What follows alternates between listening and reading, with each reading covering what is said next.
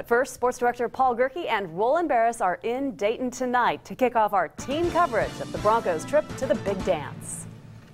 Well, it wasn't easy, but we made it to beautiful Dayton, Ohio, ahead of the team, which is supposed to arrive later on tonight. Yeah, that's right. The Broncos are actually going to take a day to get settled in before they start practicing in preparation for their matchup with LaSalle. Coach Rice knew yesterday when the brackets were announced that this was going to be a quick turnaround.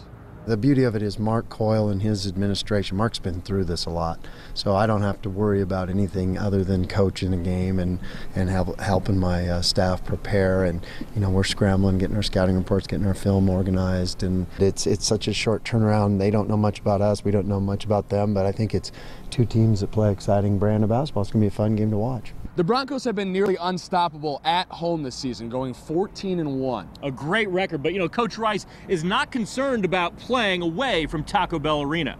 They're just whoever gets hot. The NCAA tournament's about matchups and which team can play confident and hot. And I know they got a lot of good players. They get up and down. They score a lot of points.